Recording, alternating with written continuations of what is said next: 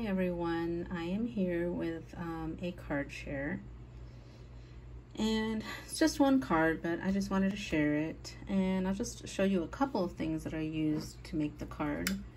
I use this Stampin' Up! Bat Punch, and I use this stamp set from the Sassy Club, and this is, what's it called?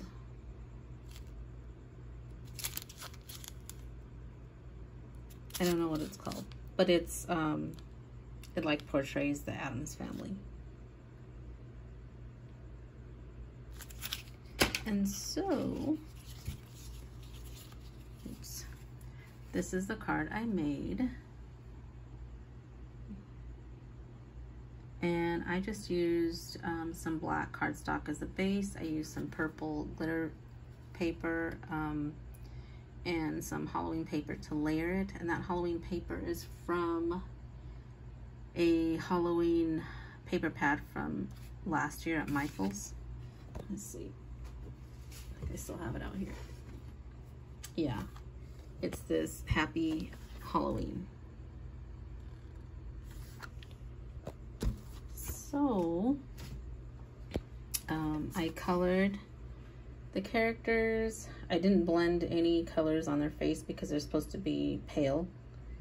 So, and then I just colored her dress.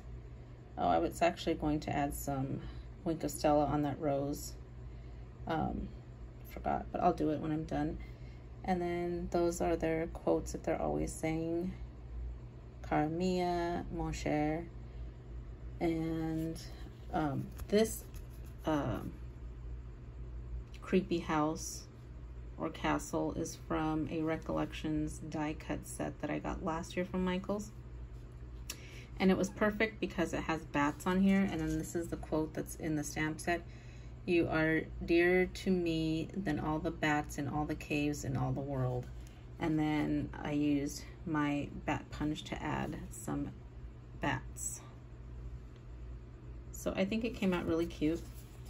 And on the inside, I use the sentiment that's in there. It says, "You're creepy and you're kooky, mysterious and spooky." Yeah.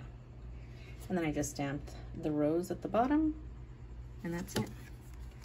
So I thought this came out really cute. I've been wanting to use this stamp set for quite a while. I've had this stamped set for a while now.